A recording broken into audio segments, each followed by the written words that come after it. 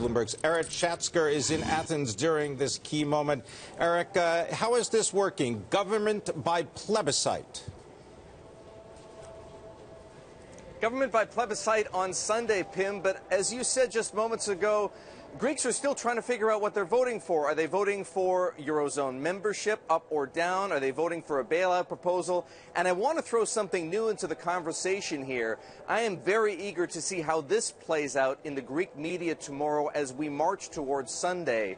The IMF has just come out with a preliminary draft report saying that Greece needs $40 billion more in euro area financing over the next 3 years, over and above what has already been loaned to it. And even if Greece meets the demands of the creditors, the ones that were put on the table this past weekend, they're going to have to agree to double the maturities on the existing loans. But listen to Yanis Varoufakis, the finance minister. This is how he puts it into perspective.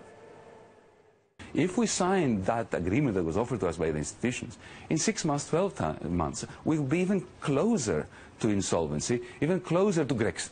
Yep. So I'm not going to put this question to people, because if you were asking me, do I want Greece in the euro, I would say absolutely yes. It's a senseless question. The Greek people want us to stay in the euro. The referendum is about how to achieve that. Do we achieve it by accepting and another extending and pretending? I don't think so.